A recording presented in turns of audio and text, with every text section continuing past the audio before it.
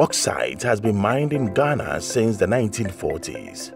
As a nation, we have always wanted to develop an integrated aluminium industry. There is one operational bauxite mine and the VALCO smelter, but the missing link to a full vertical integration is a refinery. Currently, Ghana Bauxite Company (GBC) produces approximately 1 million tons of bauxite per annum, and the VALCO smelter at Tema produces 40,000 out of its 200,000 tons installed capacity of aluminium each year.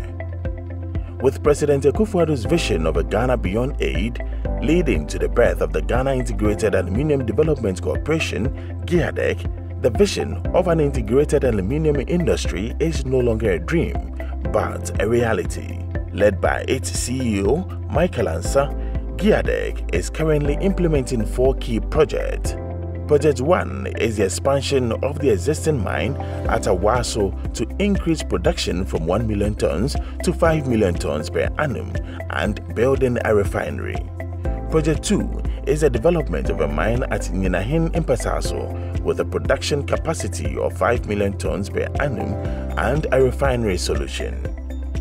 Project 3 is the development of a mine at Kyebi, a second mine at Nyinahin-Mpasaaso, each with a production capacity of up to 5 million tons per annum and building a refinery.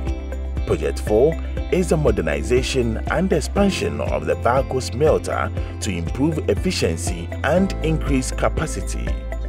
These 4 projects will be executed in partnership with key strategic investors and will require a $6 billion investment.